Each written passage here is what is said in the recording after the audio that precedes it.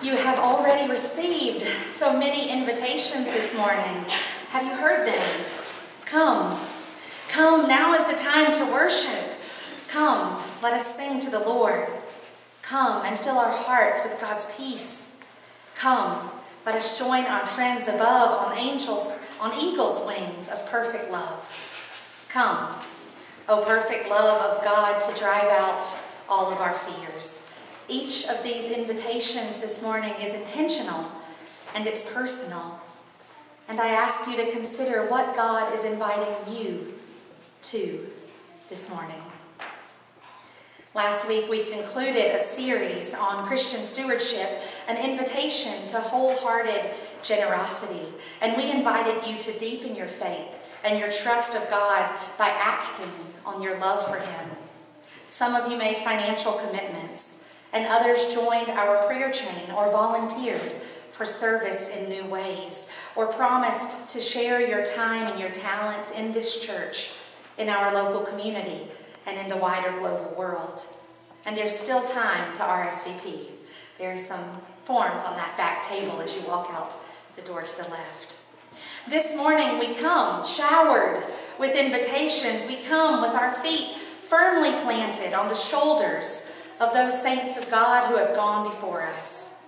And in the United Methodist tradition, the All Saints celebration is not a day to pretend that our mothers, fathers, sisters, brothers, grandparents, friends, and neighbors were saints, were perfect in the Catholic sense. It is a day to honor and to give thanks that even imperfect people, the people whom we have loved and lost, have invited us to follow in their example of a life in Christ, truly, authentically, even unto death. Many of those whom we recognize today lived long, full, dedicated lives filled with Christ's joy in their song, in their service, and in their devotion. They were not perfect. We are not perfect. But all of us can be perfected through the love of Jesus Christ if we learn to love as He first loved us. This morning's scripture gives us some concrete suggestions about how to love like that. It is from a letter to the earliest Christian churches in Asia Minor, attributed to St. Peter. Many scholars argue about whether or not he was the actual author and when it was written exactly, sometime between the years 60 and 160, when the church was just starting out. But all of the theological debates aside, the content of this letter of 2 Peter is just as powerful now as it was when it was written thousands of years ago. It says the best invitation that we have ever received is to get to know Jesus Christ. Some of the saints that we honor today may have offered us that invitation. Others of us received such invitations from people that we clearly remember, Sunday school teachers, neighbors, family members, or friends. And I'm sure if I asked you right now, when you first came to know or encounter our risen Savior and Lord, many of you could tell a vivid, personal story about someone who went out of their way to extend a radical invitation to you. And there may be others of you, of us, who have been Christ followers for so long that you don't even recall when you received the invitation. When I asked one of the saints whom we are honoring today, as I visited him in hospice, when he first became a Christian, he said, "I don't rightly remember. It seems I have always been one." What a legacy. So whether you are one or not this morning, whether you are a Christian or not, you are welcome in this place. In this house of prayer, in this gathering place for all the nations, all are invited to come together and worship. Those who have much faith and those who have little. Those who have known and walked with God for a very long time, and those who have never even heard of Jesus or dared to enter into a relationship with Him. This is a sanctuary, a safe house, a sacred place where we can come to shed our masks and to talk about and think about the love of God. But not only that, this is a place where we can come to experience, to long for, and reach out and touch that life-changing love that God is offering to us. The best way to deeply experience God is to dive in through worship. And this may not be the kind of building where you worship best. Some people love these big, old, historic churches with their beautiful stained glass windows. But other people need a smaller, quieter, darker space. Some of us need to be outside, surrounded by the beauty of God's creation. So wherever and however you do it best, worship is crucial to a healthy and happy life. Because without worship, we begin to focus inwardly on ourselves, our goals, our problems, our solutions. As we turn inward, we become more egotistical and more self-serving. We forget the perfect love of God that casts out fear, and we begin to feel overwhelmed or angry or anxious and judgmental.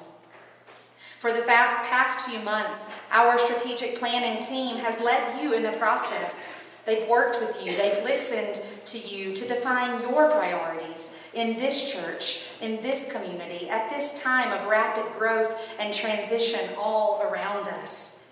So this morning, we will begin our top 5 countdown of your priorities. And number 5 is excellence in worship. You said that offering the most passionate, well-organized, artistic, creative, and energized worship experience possible is extremely important to you. From your pastor to guest speakers, from musicians and singers to dramas and children's sermons and even technology, we want to offer God our very best in worship, the first fruits of our relationship with the divine. And in order to achieve excellence, we must begin by being honest. As I said, we are not perfect. I am not perfect. You will not love every sermon or every song that you hear or sing here in this church. And every story will not resonate with you. Every drama will not hit home. But we are not here in church to be entertained or to consume worship. We are here together to co-create worship. Each of us has an active role in acknowledging the centrality of God in our lives and in working together to invite God's Spirit to dwell among us. What you bring into this place is just as important as what you hear or receive here. Because if you don't experience God here or anywhere else in your life, I dare say it is not the fault of any speaker or singer or musician or actor or worship leader. We must all tune in our hearts and cultivate worship that is deeply personal and also communally invitational. I believe and I know that we can change our local community and the wider world if we begin with ourselves and our families.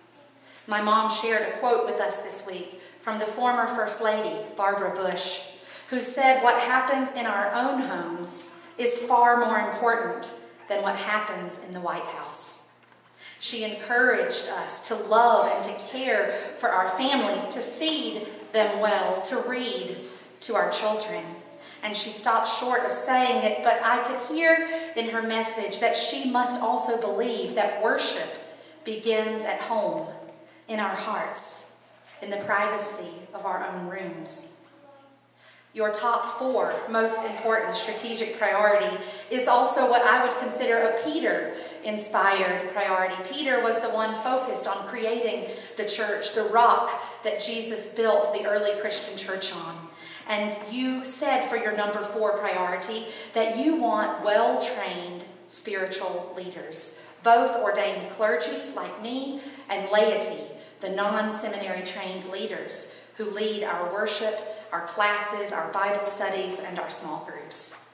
This tenet is crucial because when we begin with honesty, we must take the next step forward as we lead. We must educate ourselves. We must prepare ourselves for the work that God has called us to do. There are so many pastors, missionaries, and evangelists in the world and on TV today who have not taken the time to dive deep into God's scriptures and to receive training before they step out to lead. And many of those spiritual leaders end up doing more harm than they do good. 2 Peter 1, 5 through 7 gives us clear steps to follow. So don't lose a minute in building on what you've been given, complementing your basic faith with good character, spiritual understanding, alert discipline, passionate patience, reverent wonder, warm friendliness, and generous love, each dimension fitting into and developing the others. You see, academic training is important and helpful, but it can't keep us from doing harm. There is a step that is also very important when we think about how well-trained our leaders are, and that is those who are walking the walk of faith, who are taking conscious steps to improve their character, to enrich their spiritual knowledge and wisdom, to become more disciplined and more aware of God's presence in our lives, those who are learning to wait for God's timing and leading while maintaining a childlike sense of awe and wonder at the foot of an amazing God, those leaders who are cultivating wholehearted hospitality to welcome the stranger, the outsider, the outcast. And over and through it all, through this entire walk and all of the work that it requires, is the generous, grace-filled, overflowing, life-shaking love of Jesus Christ that can fuel every moment of this journey. Each dimension of our faith and our personality moving on towards Christian perfection, in the words of one of our United Methodist founders, John Wesley. He said, "We are all a work in progress." And I would add that in order to progress, we all have to do the work. As we come now to honor the legacy of the saints gone before us, let us quietly consider their work completed and our work still to accomplish as we seek to build and become the church that shows the world what God's love really means. Amen. Amen.